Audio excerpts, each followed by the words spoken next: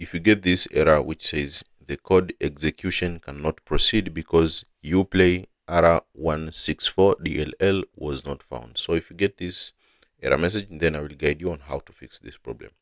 In most cases, this Uplay ARA164 DLL is removed by your antivirus program. So you can just go here on Windows search bar and search for Windows Security.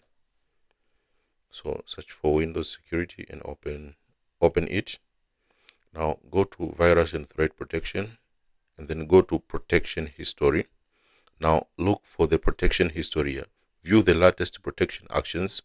So you can check this for threat quarantined. So if information about the file which has been removed, as you can see, the affected items include this file, which include the Uplay ARA164 DLL.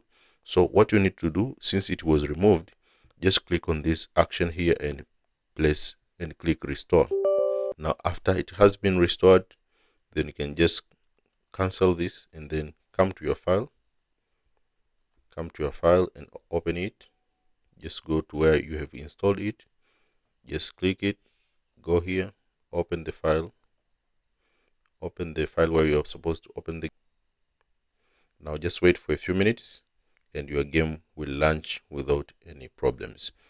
If you're still facing the same problem even after doing so, maybe you can try reinstall the program. But in most cases, since your antivirus program has removed this file, then if you restore it, then the game can launch without any issues.